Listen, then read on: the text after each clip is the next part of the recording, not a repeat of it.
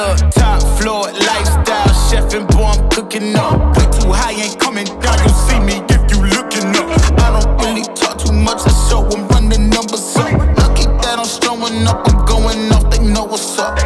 Wrist too silly. You join me on a very, very wet, muddy day. There is something different about my bike, and I'm going to show you that in a second. But first, we have to go back in time to last week.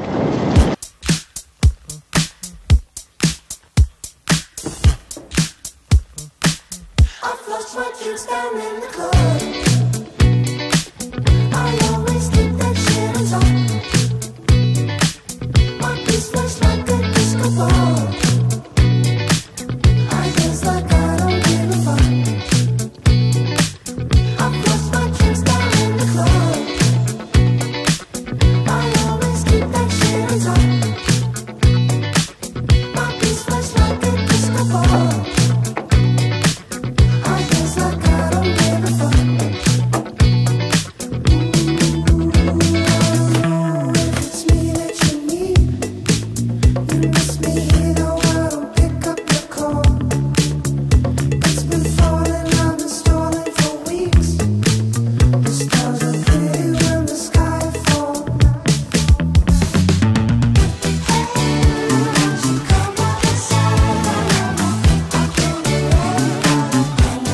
Nucular kindly sent me their P24F controller. They'd seen that I didn't really like my KO Nano and they thought, well, why not try ours? So I've fitted the controller now, as you would have just seen.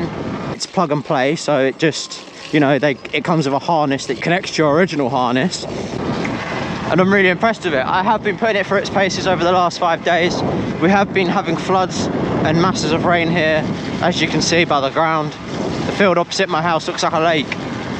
But from what I have tested in the last 5 days, I can do 70 miles per hour on it, and I can still pop wheelies very controllably. Now, the only way I can describe the throttle on this, it feels crisp, like a BAC. If you've had a BAC and you've run it up to 12 kilowatts, you'll know the throttle is really crispy. That is what this feels like. But this has the added bonus of this lovely display. So here's the Nucular display. I've still got the protective film on it, but you can actually reorganize any of these parameters, the data that it shows. You can adjust the miles per hour to be GPS accurate, and you can actually adjust all of your settings on the go here. So look, as you can see, I've been riding for 31 minutes today. There's 15 miles on this. Max speed 100. I haven't actually reached 100 miles per hour, but when I lift the wheel off the floor, it thinks it's doing 100 miles per hour. Third charge cycle on the controller. There's my regen. My max power used 15,000 watts. So on the KO, for example, I could only get this to pull 12.5. This battery is still not tripping the BMS, which is fantastic. A max phase current 444. So I've set this up to 500, but it's not actually pulling it. So let's go again. If you click that again, you can have your devices. You can adjust your onboard computer settings with the top one, or you can go through to your controller, which is the Nucular P24F. From here, you have every single setting under the sun. Extra parameters is where you set your wheel size. Now for me, for some reason, I've set this to 750mm to get it GPS accurate, but it works. And then I've got my motor sprocket and my wheel sprocket. Green is to go forward, or like okay, and red is to go back. Important thing to remember, every time you change your settings, you want to scroll to the top and you want to press save settings. Otherwise, next time you turn your bike on and off, those settings won't be there anymore. I haven't actually set up my battery charge level yet because I'm still at 64.4 volts. This thinks that I'm on a stock bike. I've actually probably still got 90%, 80% battery or something like that. But I'm just reading it by the volts for now until I get this set up. So my friend Sylvan Jork, I'll put his Instagram on the screen now. He's been messaging me this week, just helping me get this set up, as he's had it for longer than me and he's used to it and knows what to do. So use your sprocket sizes front and back for it to calculate a GPS speed. So as you can see, 5 miles per hour. It's very accurate.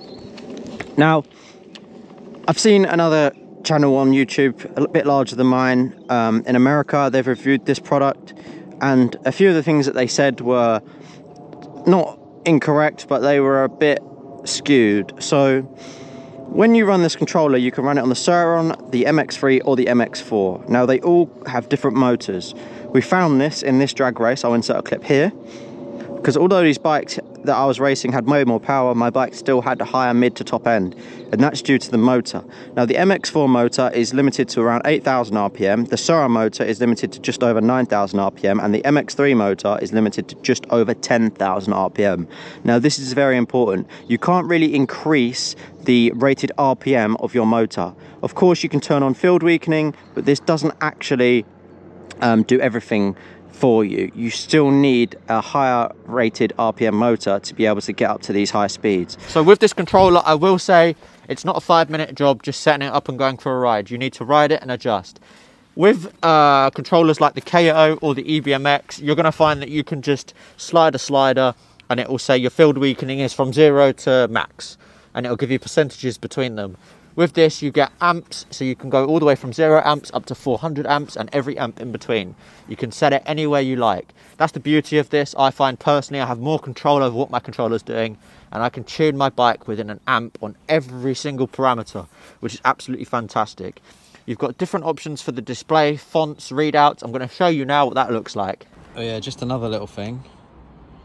Say we're at red now, we can change the colour of these buttons to suit whatever you're into. So kudos, this is a cool feature.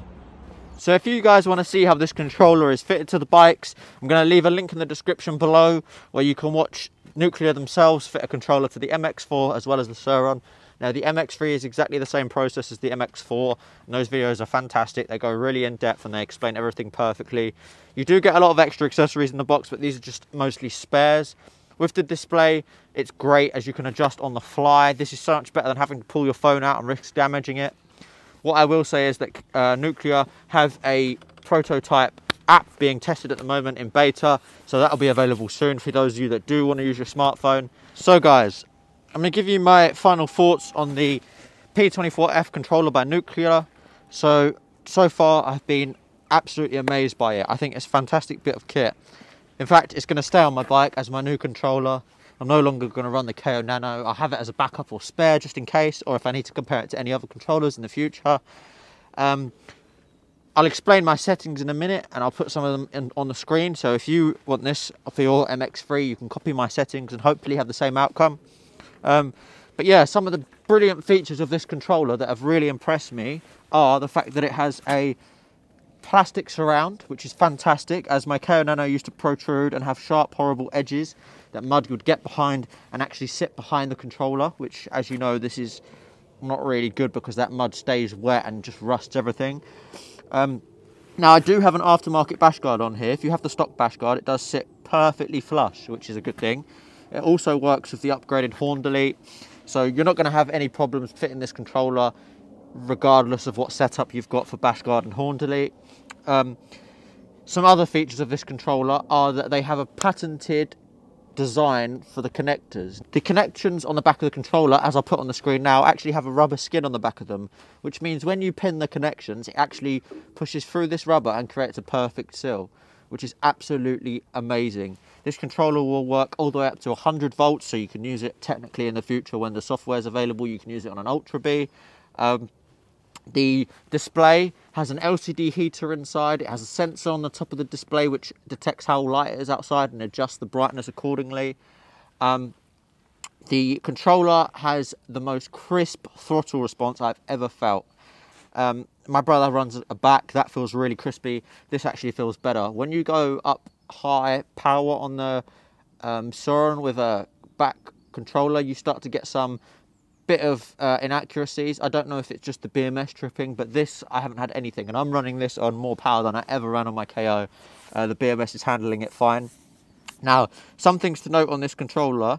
It isn't as simple to fit as the KO. With the KO, it was a case of connecting up the connectors and fastening it to your bike using the stock points. With this one, you have to remove one of the stock mounting points. and then every single connection has its own cover on the back of the case, which I'll show you now. This is amazing because it means that none of these connections are getting wet. Everything's sealed up really nice and tight, but it does take a little bit longer to install. So just have some patience. It's worth it in the end because the result is just fantastic. So guys, that's been it for today's video. I thoroughly recommend the P24F controller. In fact, I think it's my favorite controller that I've tried on the MX3. I'll leave a link in the description below where you can purchase it. Also, make sure to check out my Instagram. That will also be listed in the link below. As always, if you enjoyed today's video, drop me a like, leave me a comment in the comment section below and hit that subscribe button. Next week, I'm going to be completely rebuilding my bike. The look of it is going to be completely changed, so stay tuned if you want to see that. My name's been Stingy Roger, and as always, you've been watching the Blood, Sweat and Gears YouTube channel.